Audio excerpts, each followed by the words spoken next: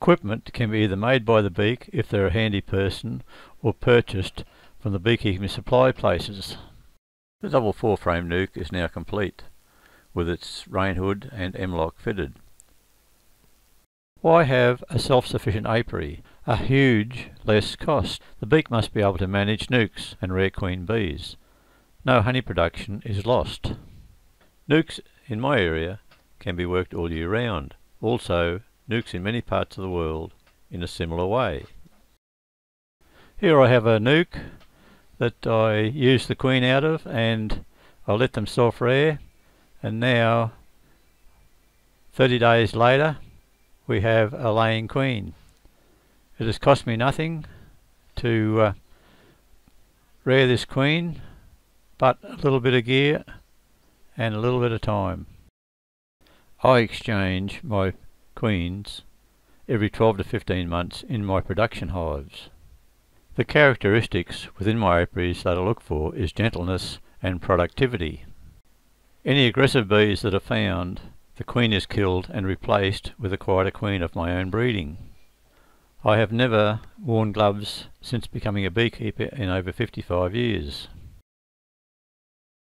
Why have a self-sufficient apiary? Why have 2 hives instead of 1? Many a beak that I have discussions with inform me that they need a new queen.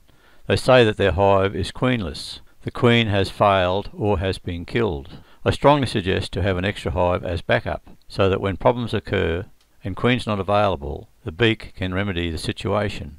Also, no 2 hives work the same. Working beehives is a balancing act with nature.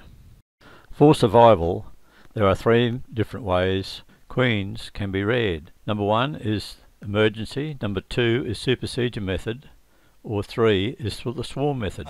There was a little pile of bees over here, so the queen may have been coming over here.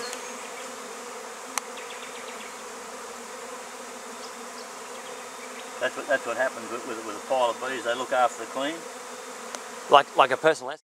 It must be remembered that the stronger the hive in bee numbers, the quicker the sperm count of any queen will end, and then the queen can only lay infertile eggs, which is drones.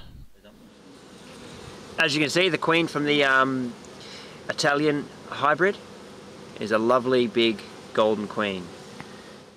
The extra hive use can be used for any time of the year.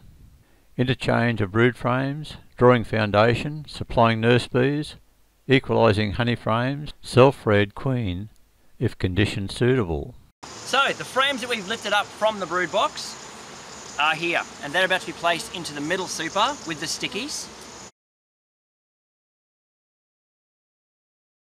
All honey. And that's the whole problem without an excluder. But they will put, because the queen's up in the top super, there's nothing down there for them to stop the eggs being laid, and they'll put honey in there.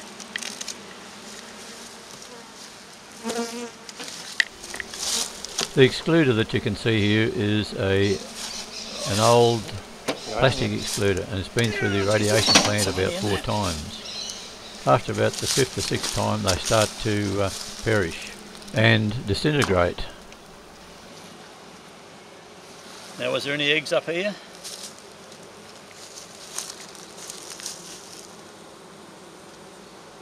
So we found the queen in the top super, but the question is, had she gotten to laying there yet? Yes, there's hatched larvae there. Yep. So we've got to come back here in 5 to 7 days and check all these frames above the excluder. Yep. For rogue queen cells.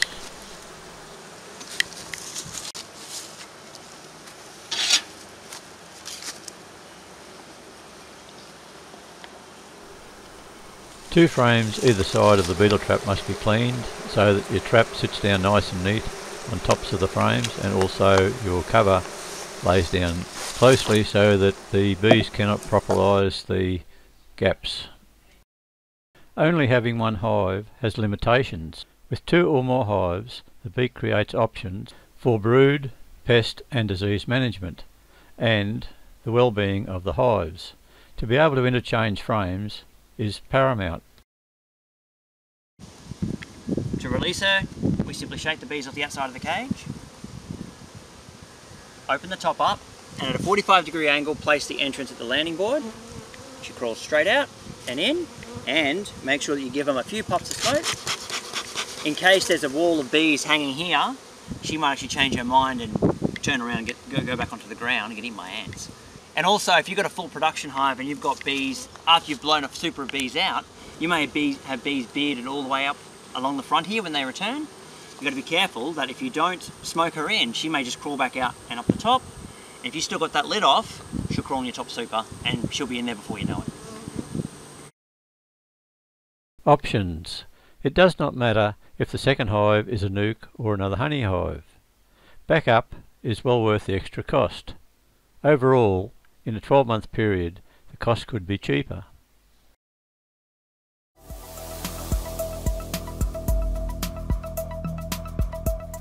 Please like, subscribe and click the bell to my channel to help it grow.